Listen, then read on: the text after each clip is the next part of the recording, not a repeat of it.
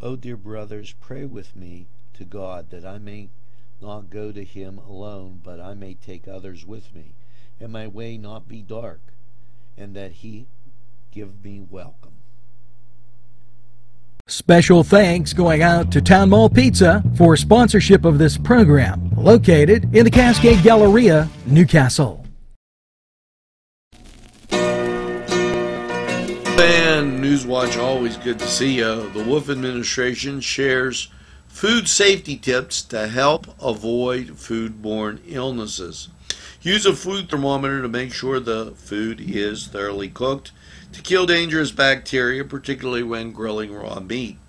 Never cross-contaminate one food with another. Always keep the food separate, especially with raw and cooked meals. Always refrigerate leftovers. It won't be eaten within 2 hours.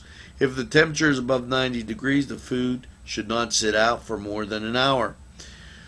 Thoroughly clean fruits, vegetables, and rinse them under running water to remove all visible dirt, and remove and throw away the outermost leaves of lettuce, cabbage, so that you know why.